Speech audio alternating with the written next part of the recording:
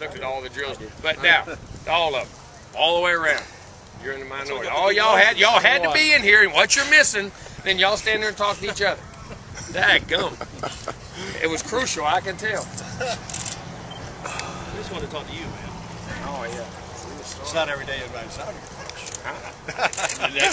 You got invited first. Hey, you been invited? What we got? A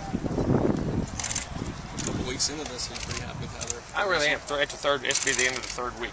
I've been very pleased. Our guys, great attitude, no complaining, no griping. Do what they got to do. Get on their tails, they move on, and don't have to get on a lot. Their effort, for the most part, has been pretty good. Is it different than last year? Yes, but you don't have all the little details of things. I mean, I really like their focus and their maturity level about the way they're going to work. Who don't you have? Who's out? For what? For the duration of the spring. Who do you And injury? Well, you probably have Rhodes. I mean, they're doing stuff on the side. Rhodes, McDaniel, Moody, Zebri, Dadco. Is that it for all? Lonnie? No, Lonnie's out there. He went through the whole thing. See? There you go. Hey, He was sleeping again. Yeah, the greatest player don't even recognize him going through every drill. I think that's I mean, you got guys who are doing partials who are coming back off surgeries who are doing certain drills and not drills, but they'll be in, it should be in spring. Everybody else, I hope I don't miss anybody. Moses will be back in spring, though. He had that foot, but he'll be back in parts of spring. He'll be back. I'm having to get the receivers. No, Prob's out there doing drills. I saw You're taller than everybody, y'all see. I was going through drills. It looked like Holmes had his arm this thing. No, Holmes will be out for the spring. Because he had that shoulder redone. Holmes will be out, and Jeff Luck will be out for the spring. I take it back because of when his surgery was. He hurt his knee out here. Just he tweaked the cartilage, and they sewed it, so they cut it out, so it'll take the time to rest up. But other than that, everybody else will be back at different times this spring. Like Brandon Jenkins got that quickness over. Yeah, he's back. He's back. He's not full all the way go, but he's probably 80% or so of what he's doing. He's being careful on his shoulder, but he's running good and doing everything. Is he getting a little bigger?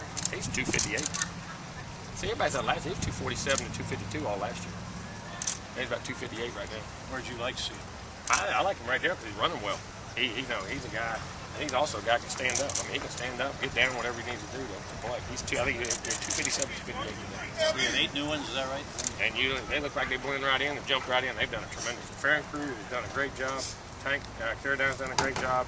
Waysome, all the linemen have done a good job. I mean, Freeman. I mean, they've all fit in just like they've been here. You can't even tell. I've been very pleased. Who's Farron crew? Right now, probably about anywhere from 3.8 to 3.11. About 30. How much is that gotten a lot stronger too? On the experienced guys, kind of showing them the way?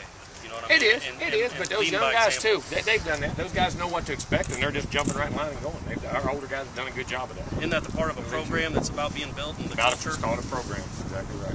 And they know what to expect. Get your work done. And they know when they're wrong. They know when they're wrong before we do. So take care of the business. In terms of leadership, what do you see out of EJ so far in these drills? Great. Been phenomenal. Has been off the field and everything he does. I always said that DJ's a very natural leader. He likes the role and accepts the role. And our kids like him because he holds himself to a high standard. We've had some other guys really do pretty good too. Coach, this comeback coming off that injury. Oh, it looks great. David's been moving, running, flying. I mean, changing direction. You're talking about a big guy who can play corner, that can run and do some things now. He's got some talent. Handle those big receivers. I've been extremely pleased with him. I was pleased last year when he was on scout team. You could see him playing corner and breaking on balls and doing things, working on his technique. He didn't waste last fall when he was out there. Coach, you get the sense the guys are ready to play football again, not just be out here doing conditioning? Yeah, but I mean, not really. I mean, they understand the part of this and what part of this plays in being successful. People keep saying, let's get to the ball. Well, no, that's not necessarily true. I mean, this out here is just as vital as some of the ball you got to play and where you're at. And our kids, they've done a good job of that. I mean, they're ready to play. I think they understand they got another week of this when they get back. Coach, what was your reaction to Sports Illustrated story this week? Are you going to change anything? I mean, you always research our guys. We try to do background checks on guys, and you know guys if anything has happened. The misleading part of that, when you break 7% and 2% and 2 more percent, it breaks down. I think we're better than the average society. So break it all down to the average. And everything else less than 2%, I believe it was when you actually got down to something that was. They're putting misdemeanors in there from traffic to an argument to you get pushed in. What's actually.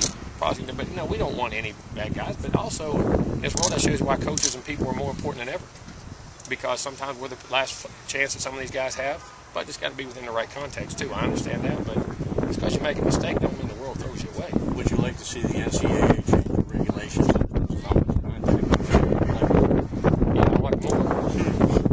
I like that. You can find out more and be around guys and find out the personalities, who they are, and what goes on with them. A couple linemen already. They moved on quickly and Now, I think May transfer Goose to a 1AA or something, and Goose is going to just graduate. Right now, where are you guys at? Oh, we'll be fine.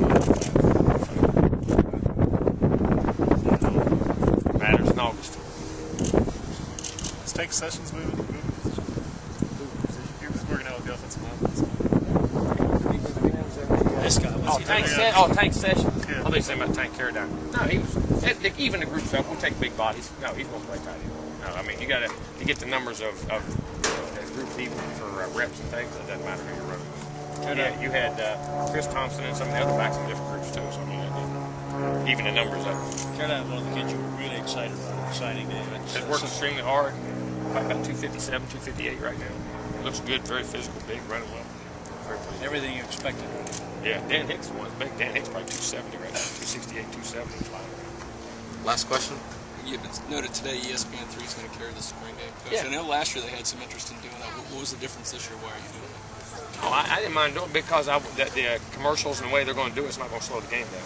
It's where we can run the clock and do it with the way we want to do it, and they were great with that. So I don't have a problem with that. I just don't want to linger on and lose the rhythm of the flow of the game and for the kids to stand around doing all that stuff. Good publicity for the program? Yeah, it's good publicity. And good to be out there. Hopefully Hopefully we'll fill the stadium up and some folks have to watch it because they can't come in.